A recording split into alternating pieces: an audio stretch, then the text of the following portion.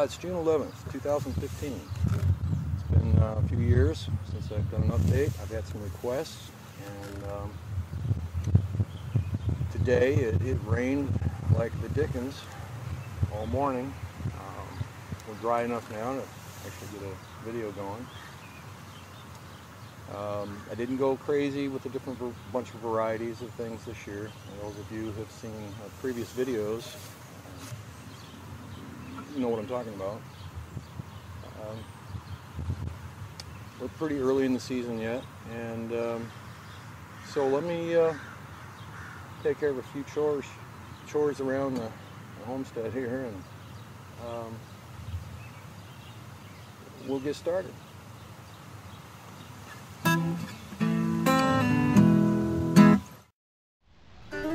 We'll start with this mimosa plant, Mimosa paduca I think it's called, touch me not, and pretty interesting plants. You touch them and they move. Out of 40 seeds, this is one of 2 plants I managed to get to germinate. Could have been my seed supplier. I don't know.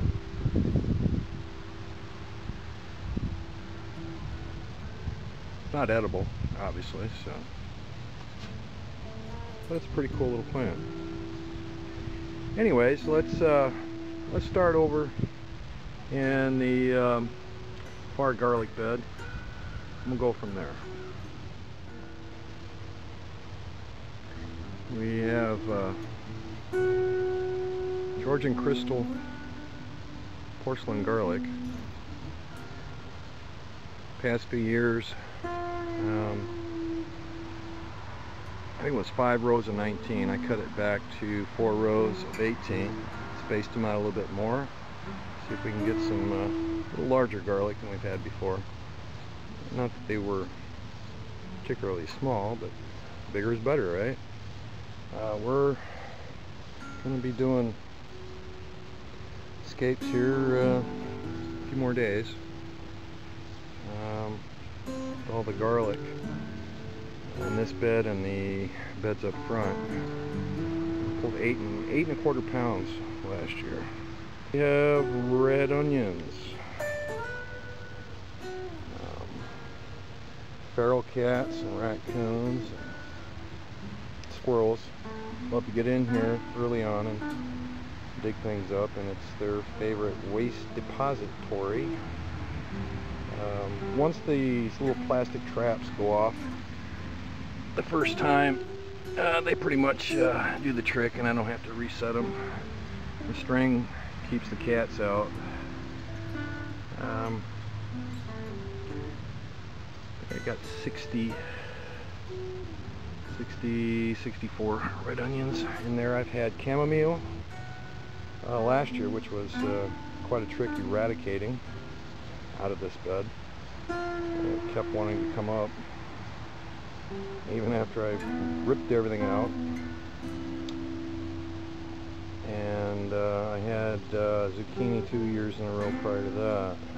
Chamomile, I did quite well in there. I don't know that I'll ever grow it again. Rhubarb, really needs a harvest right now. Needs maybe around 35 pounds pulled out of here.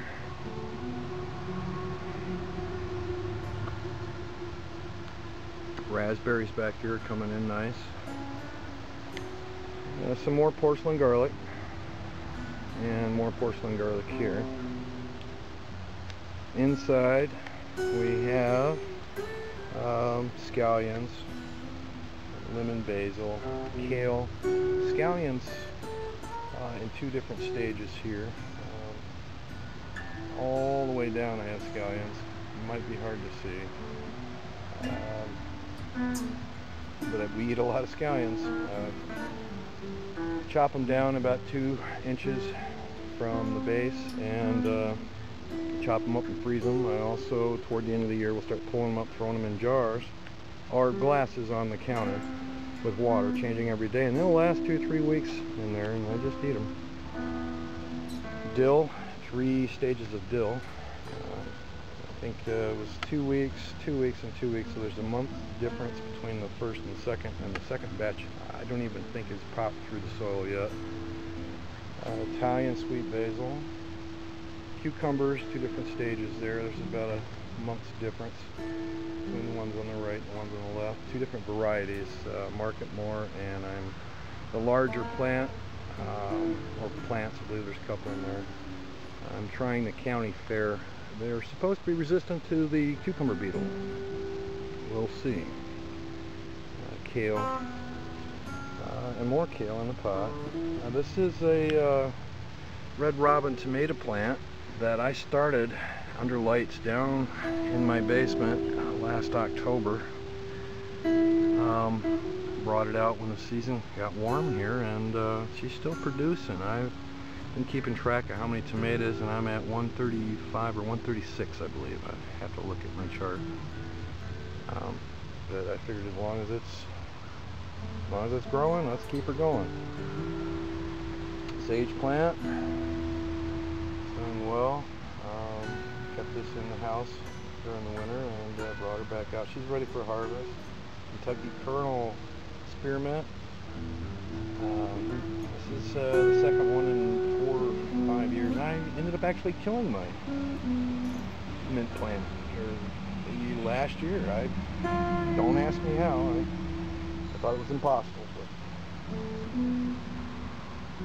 And there's 2 pepperoncinis growing, kind of young.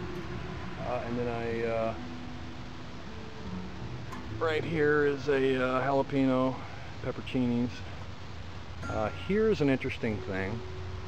These 3 are jalapenos from last year, and I pulled them up, actually pulled this one up, the large one up from the garden, and kept it under lights, and then I cloned these 2 off of that and produced peppers all winter, and brought them up and put them back in the garden. So there's peppers all over those guys right now. So it's starting the year out with peppers right off the get-go. It's pretty nice. We have a rosemary taking off there, parsley down here, tomato plants. This one here is cherry, and then 3 big beefs.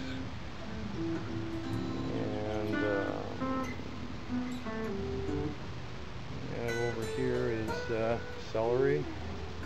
This is my elephant garlic. It too is ready to have the escapes popped, cut off here, and we'll be storing those. We cook a lot of escapes. Green peppers in the back row. Coming along, slowly, coming along. Cilantro, lots of cilantro, 2 stages. There's 2 or 3 weeks difference between these. They're getting beat down from all this rain we've had, but they're hanging in. I'm going to be making some cilantro chutney here. And my wife just does not like cilantro. That's good for me, I suppose. And you can see down here again, the scallions. I don't know if you can make them out.